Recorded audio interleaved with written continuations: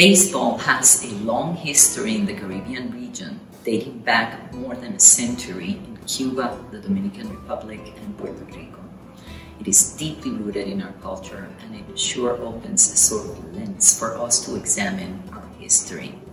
The Cangrejeros de Santurce Crabbers, is one of 6 fiercely competitive teams of Puerto Rico's professional winter league. Some of the stars that graced this famous franchise through the ages include Roberto Clemente, Willie Mays, Bob Thurman, Willard Brown, Danny Perez, Ruben Sierra, Juan Gonzalez, so many others. The Cangrejeros franchise was founded in 1939, integrating black and white players from the U.S. professional leagues nearly a decade before organized baseball opened up to colored players in the late 1940s.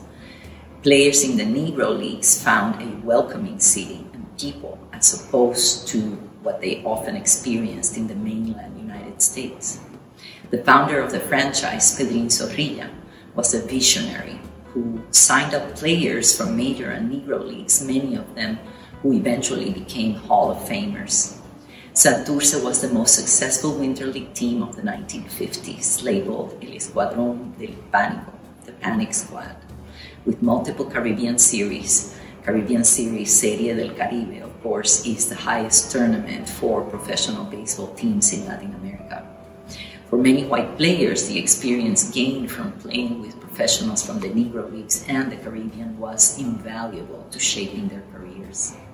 During playoffs, Cangrejeros games are quite an experience, with live Afro-Caribbean drumming, lots of bomba plena, and fans showing up at the stadium with live crabs. And the history of the Cangrejeros is one that deeply touches my own family.